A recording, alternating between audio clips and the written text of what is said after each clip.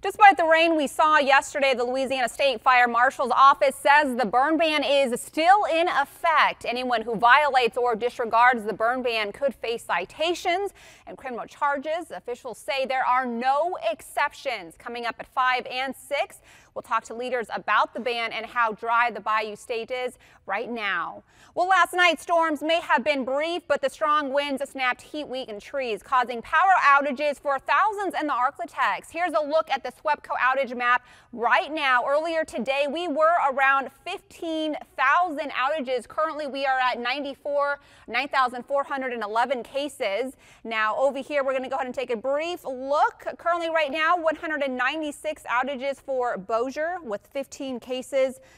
For Caddo, 4,733. Again, that number was much higher around noon today. DeSoto Parish, we have 582.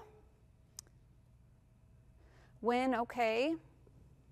And then Sabine, we're now at 1,152. Again, that number was around 2,400 at noon today. So we know that SWEPCO is out busy, staying active, trying to restore that power.